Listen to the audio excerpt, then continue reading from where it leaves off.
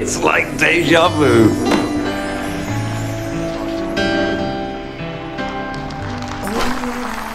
I don't remember this at all. Has it been refurbished? Been bought by a chain, hasn't it? Part of that nationwide initiative to rob small, charming pubs of any discernible character. Starbucking, man. It's happening everywhere.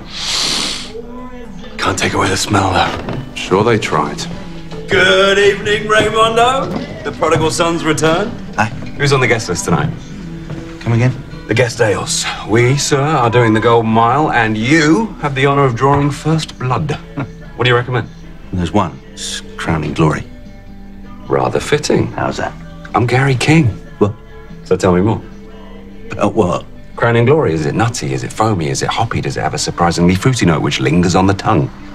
It's beer. We'll have 5 of those, please. No, sorry. Can we have 4 of those and a tap water, please? What?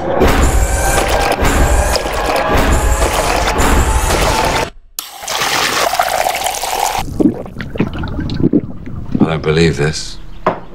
A man of your legendary prowess drinking fucking rain. It's like seeing a lion eating some hummus. Doesn't make any sense. No, it doesn't make any sense. You seriously have a problem with me not drinking after what happened? I don't. But King Arthur does. Oh, this will be good. What's King Arthur got to do with it? Do you honestly think that King Arthur came back from the Battle of Hastings, fucking rocked up at Arthur's castle, Camelot.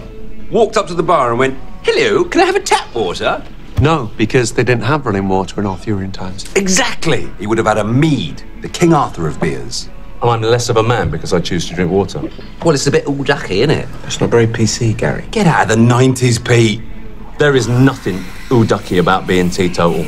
About walking into a pub after a rugby match and ordering a tap water at a bar packed full of big ugly bastards wearing war paint. That, my friend, takes confidence, yeah? I'm talking balls. You said it, Puff. I don't know if you're aware of this, Gary, but we are not teenagers anymore. And God forbid you ever have children, because I have kids. Then you better be ready to take responsibility. No, I mean, I might have kids. You remember Karen Egerton, who I, fucked? She was 2 weeks late when her parents emigrated to Normandy. I never heard from her again. She might have had a baby. Imagine that. A French kid. It's pointless arguing with you. To kids, wherever they may be. Kids. Drink up, less boo-boo.